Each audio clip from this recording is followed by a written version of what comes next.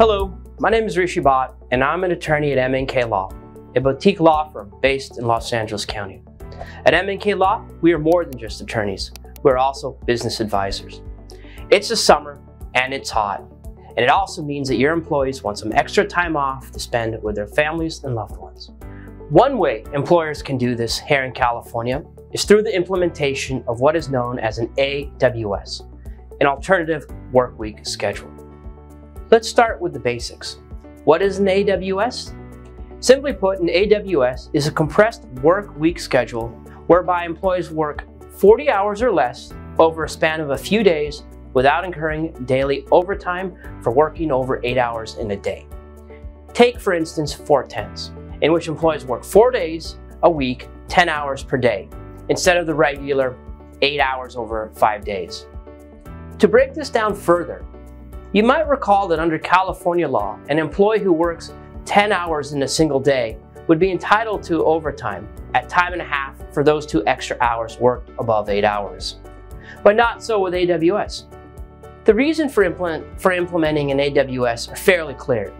It gives employees potentially more time off from work than they would otherwise have if they had to work 8 hours per day in a standard 40-hour work week.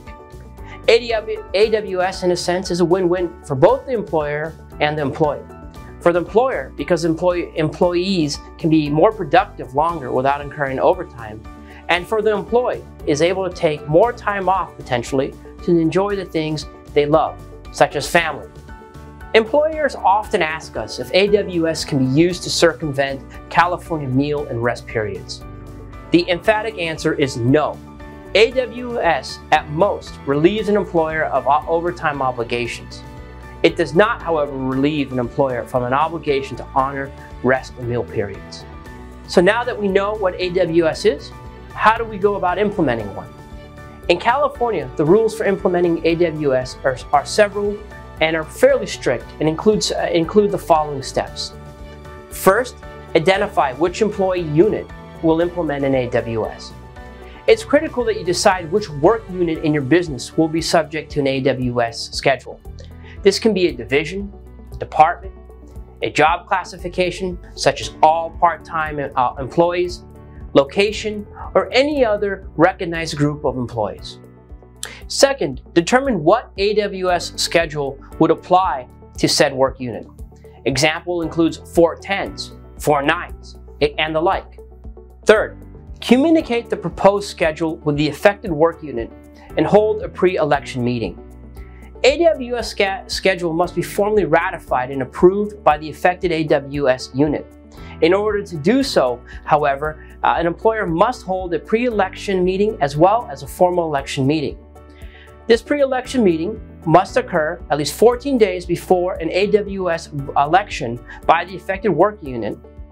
During your pre-election meeting, you must provide a written disclosure to the affected unit of employees discussing the proposed AWS schedule and the effect of the same on their wages, hours, and the benefits. Fourth, hold elections. The affected work unit must affirmatively approve of the AWS schedule by 2/3 majority vote. This election must be held during regular office hours, and the employer must pay for all associated costs of the election. Fifth, report the election results to the state and delay implementation of the new AWS schedule for at least 30 days after the final election results have been tallied. Once an AWS has been approved by a work unit, you must report the results to the California Department of Industrial Relations within 30 days after the election. Finally, perhaps it need not be said, but the last step in implementing an AWS schedule is to actually implement the AWS schedule.